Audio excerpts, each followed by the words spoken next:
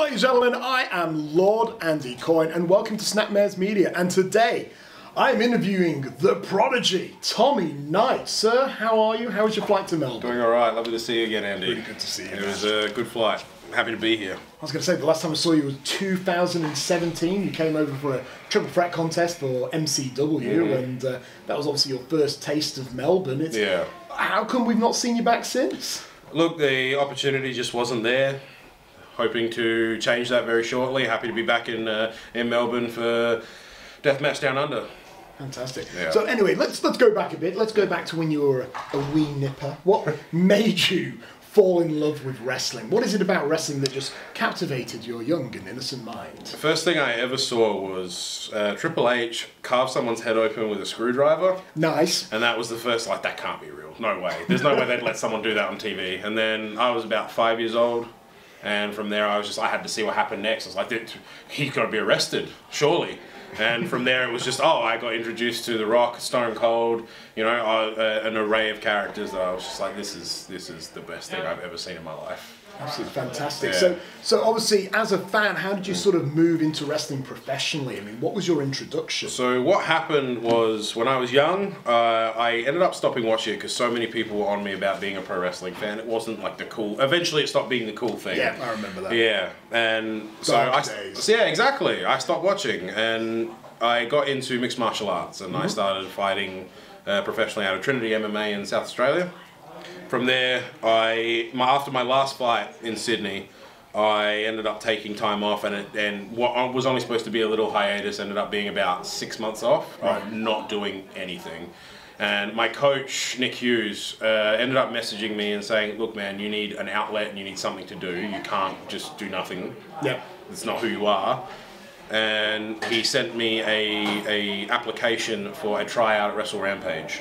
And so I was looking at Wrestle Rampage and ACW. They were the two schools that I was looking at. I knew the owner of ACW, but Damien Slater had come to train at Trinity.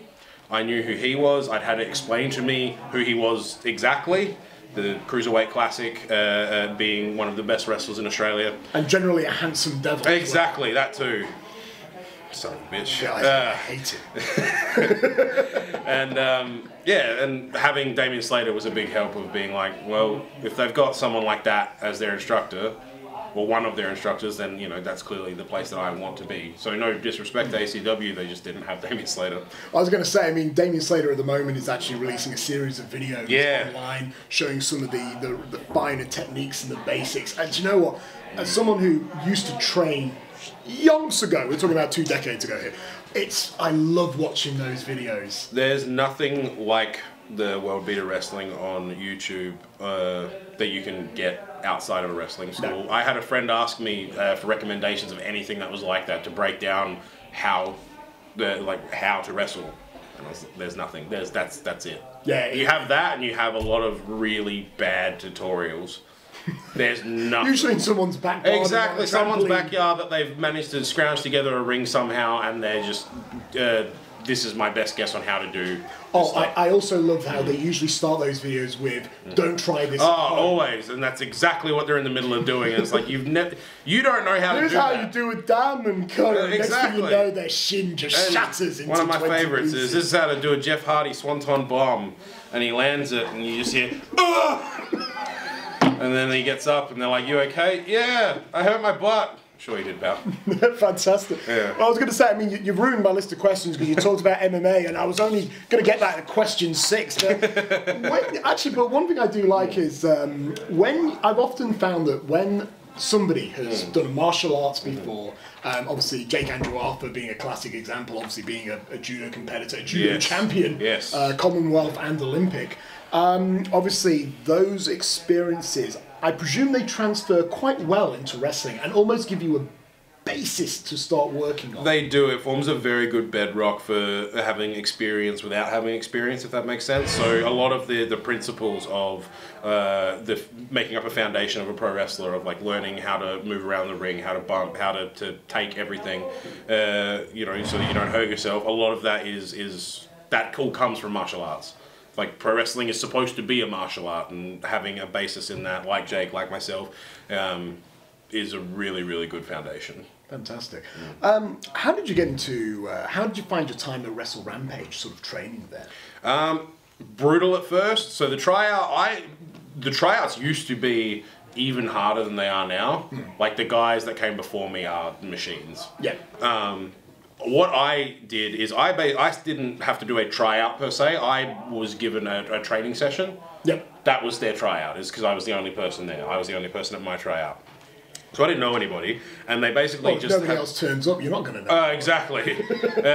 So I sat in on what was a basic training session for them, and I couldn't walk for a week afterwards because I was not in any physical condition like I am now, and it was a real eye opener of, oh, these guys are incredible athletes, and if this is the training that we do, because they made that very clear of like, we're not going to do anything that we don't do standard. This is what we do 3 to 5 days a week. Yeah. Every week. This is not special. This is not more difficult. This is what we do, and that left me, as I said, incapable of walking for a week. Now it's interesting you were talking about, you know, how not challenge is not the right word, but obviously it's very sort of real training, I suppose, for lack of a better term. It was interesting talking about that because I was listening to your On the Turnbuckle interview, which you did earlier last week, I believe. Yeah. And one thing that I thought was interesting, you were talking about the New Japan dojo that you went to, and I think in it you were saying that when they started their warm-ups and their training, for you it was almost another day in the office, and for a lot of people it was a real eye-opener for them to suddenly go from whatever their training school does to this incredibly high elite level of fitness. That was the thing, is I was so well prepared for that. Like it was interesting to see how people crumbled really early. Like they all persevered, they all kept going, so like credit to them, but you could see that they didn't have experience in that style of training just by the way they did things. Like when you're doing squats and you're going to do hundreds and hundreds of squats in a set, like in one go, most people won't do it at a sprint. They tend to burn out. Yeah. That was not the case for these guys. They were out to prove something, and every time it was my turn to count, I would try and slow it down as much as I could. 'Cause I know it's not a sprint; it's a marathon. You just got to keep going. But when people have something to prove, they get a bit silly. They sort of shoot out the first 20. Yeah, and then they gas by the time they get to squat 400 or 500, and they can't move. Squat 400. Yeah, and it was the same. Like eventually, after that, they got it. Yeah. Like that was the first thing we did, and I dare say that was exactly why. It's like, this is what we're about. And as I said, I was privy to that because I trained with Wrestle Rampage and we did all of that stuff. That's what we did. You are talking to a guy who goes to a gym, does like 20 squats, and then he gets out the phone and he's like posing in the that's the only way to do it. Absolutely. But don't take a photo. It doesn't, you never get gains. So, don't take any offense when I say this. You're a fairly big person. Yeah. You're a heavyweight, obviously. Yeah, I am. And obviously you'll be competing in a heavyweight contest here today. Who are your inspirations for big men? So I used to be inspiring big boy? My inspire, there's two parts of that. There's the person that inspired me, which was Rey Mysterio, and it was heartbreaking when I found out probably not going to be the next Rey Mysterio. And my coach, I would love to see that. Oh, I would love to see that too. Can I please book you on a show as a luchador? But my coach just took me aside. So this was specifically AJ Istria and Jonah Rock took me aside, and they were like, "Look, these are the things that you need to watch. We know you haven't experienced this, so we're going to show you. We're going to start you down this path. What you do with that is up to you. And if you take to it, then we can encourage you however you see fit." They showed me Kenta Kobashi was the big one. Yeah. Because that was one of Jonah's favourites, if not his favourite wrestler. It's one of Istria's favourites, and he's now one of my favourites and one of the people that really inspired me. Vader was another one. The more I watched him, especially with his stuff in Japan and learning to make everything mean something, to not take his size for granted, was just very, very important. And so they're two of the big ones. Takayama's another one. For Japan, that's probably a really good start of guys that if you're looking for inspiration for how to wrestle big, you can't really go out past Vader, Kobashi, Takayama. they're all incredible. I was going to say, I kind of get the vibe that you have, from your answers, that you have a lot of Japanese influences in your style. I mean, you do dress very Ishii-like, yes. so to speak. I was going to say, is there any particular period, or is there any particular wrestlers who you really look from the Japanese sort of scene? Yeah, so the 90s All Japan stuff, the Kings Road style, I touched on that in the Turnbuckle interview, on the Turnbuckle.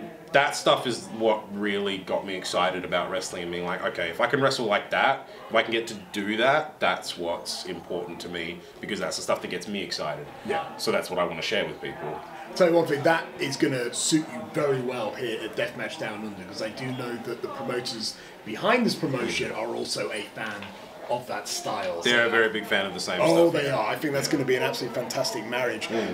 What's wrestling like in Adelaide? I mean, I've not had the... I've been to Adelaide.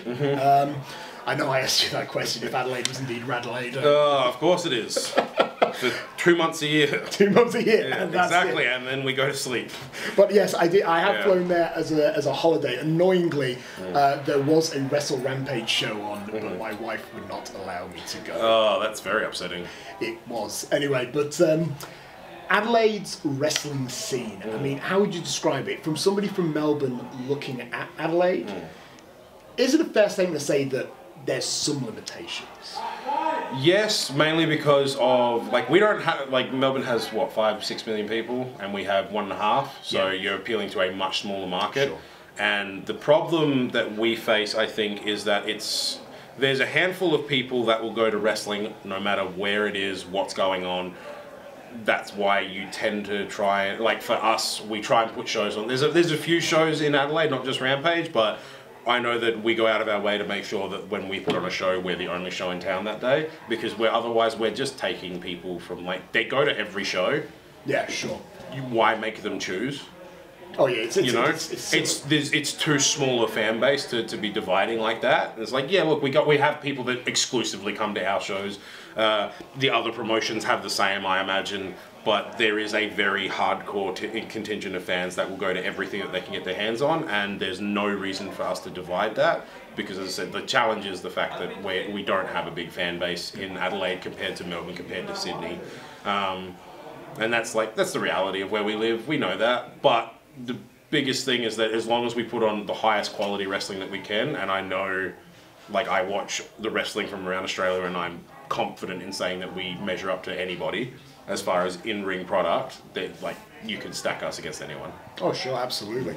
Now, one thing that was interesting when I was listening to the On the Turnbuckle interview is that you were talking about this idea of, you had this this Adelaide family. I think you obviously noted yourself and Rat Daddy, for example. Rat Daddy has also come over to Melbourne, had competed for MCW as well against Slex in a very fun match where on commentary I basically filled it with cheese puns. He loves it. I bet he does. I was going to say, when is it time to sort of look beyond your borders? When is it time to go, do you know what? Adelaide's my home, but I need to get a bit more experience with a wider range of guys. When you're confident that you can do that with it, when you're confident that you can do what you do with the people that you know, with anyone else. Sure. When I can have a great match with Rat Daddy, I can have a great match with Corn Dog, I can have a great match with Corey Adams, I can have a great match with Lily Blaze. Yeah.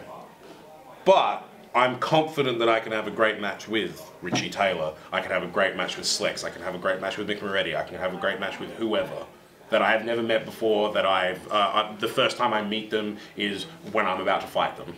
Yeah, sure. You know, and when I know that I can still live up to my expectations and perform at a level that I deem acceptable, that's when I'm okay traveling. Some people need to be pushed. Like, they're uncomfortable being uncomfortable.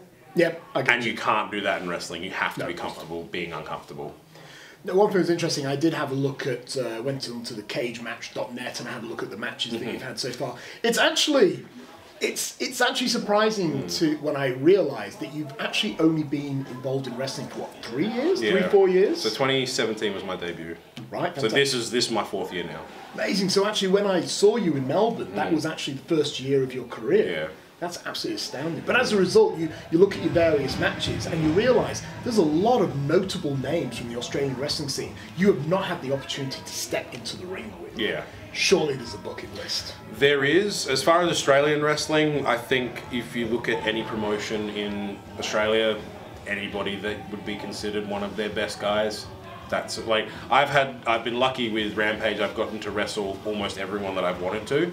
There's a few guys still left that I've never had the chance to wrestle one-on-one or at all, but mostly I've been pretty lucky with that. With MCW, there's a bunch of guys like, you know, Slex, Brooksy. I got to wrestle Dowie in a triple threat. I'd wrestle him in a singles match too.